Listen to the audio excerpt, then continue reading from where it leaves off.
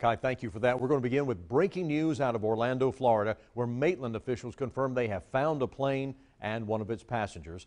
What we know is that plane originally took off from the Oconee County Regional Airport early this morning.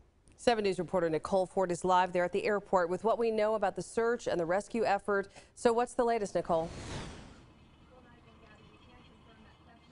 Amy, Tom, well, airport officials here say they still have not been notified that plane that they found down in Florida is in fact the plane that took off from this airport early this morning. We do know that a 4-seater Cessna plane took off around 6:30. It was a plane belonging to Golden Corners Flying Club. Now, they're not sure who was flying it because it is a co-op plane, which means anyone in the club could have been on board or flying. Now, if we take a look down in Orlando near Maitland, this is video from that search and rescue efforts early this morning.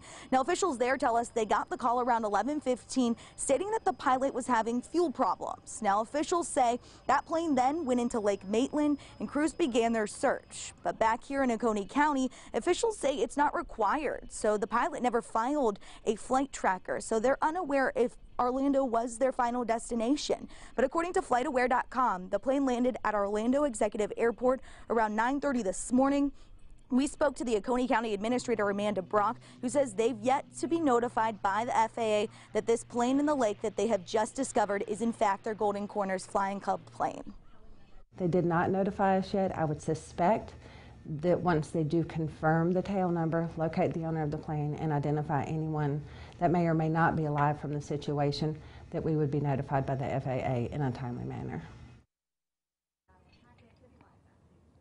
Now, this is a very small airport with a small flying community, so everyone here does know everyone. So they're telling us that if this is in fact the Golden Corners Flying Club plane, it's going to be a very devastating day for them here in Oconee County. We're live tonight. I'm Nicole Ford for 7 News. Yeah, we can only imagine how tough it is for those folks who are waiting for word on this situation, Nicole. So what do we know about the club? Like, how many members are there in the co-op? Do we have any idea? Well, Amy, I actually tried reaching out to the co-op owner, but haven't heard back from him. They tell me here at the airport that it's always changing because it is a club that you can just join. A few years ago, they had a solid 10 people, but they say it could be upwards to 25 or 30 people. They're just not exactly sure without having the roster in hand, which they don't have without the club members being here. Amy? All right, Nicole, we will continue to follow this developing story. Thank you.